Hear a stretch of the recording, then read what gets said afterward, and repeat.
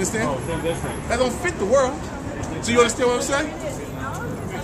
Okay, it makes a lot of sense. It makes sense. Yeah, it makes some sense. Okay, it makes a lot of sense. So, all these other religions, that don't make sense. Because when you dig deep into these other religions, they pay you. I agree with. What's that? It doesn't even encourage any type of John 10:1. any type of structure for It gets the average black person's situation. But then again, okay. But now, then again, there's an aspect of common sense. okay, but a lot of people don't have common sense. A lot of people don't have it or choose not to use it because, sort of as you said, they're dead. It's sort of being dead mentally. And some of them, some of them have common sense, but they choose to be wicked too. They choose to be wicked. There are people like that. You got people. But I don't think there's a lot. I think actually that's not the How many majority people, women come here and are half dressed when it's like 80, 90 degrees out here, behind out, breast out, and we show, and they say they believe in God, and we show them according to the Word of God. You're not supposed to be dressed like that, and they say, well, I'm going to dress like that anyway. See, you have that aspect because in America, if you're not following the Word of God, you don't have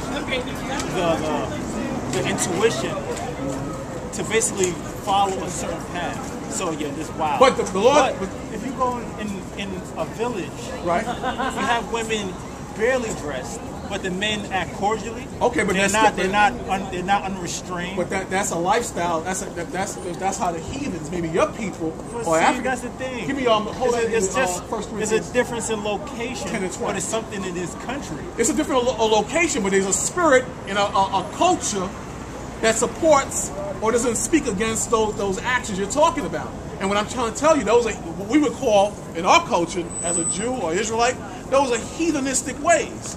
Those are heathenistic ways, and the Lord don't want us to be a part of that. You understand?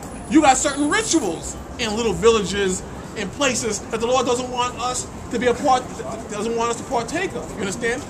It might be common or not looked down upon in those villages that you're talking about, but it's still against the word of the Lord. And those same people are going to be destroyed in Judgment Day if they continue. So that's the same. Let me just read this for you real quick. 1 Corinthians 10 and 20, based on what you just said. 1 Corinthians 10, verse 20. Come on.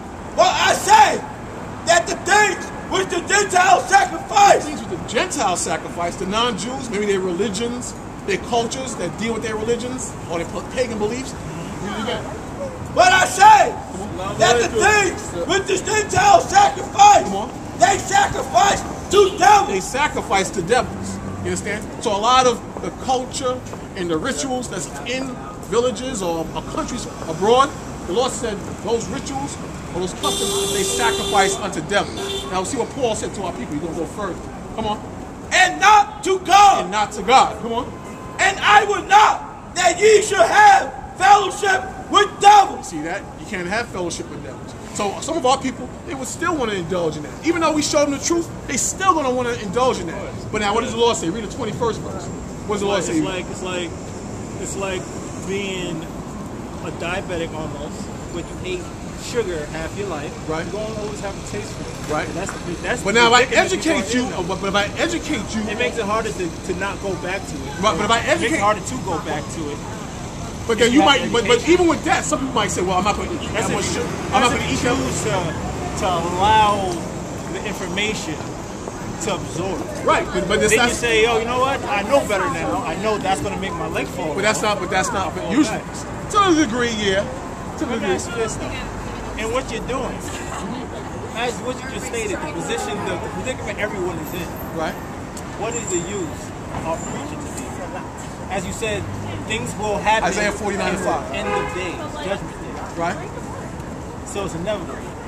So what's the point of? The point is the Lord sent us out here to gather as much as our people as possible, based on His Spirit. You know, based on His Spirit and Him waking them. I've heard that in church. Okay, but you heard in church when you heard it, it wasn't pertaining to gathering these people together. And the message that was taught, in church is completely different from the message we're teaching now. And in the church, they celebrate certain holidays. We do our mission right here.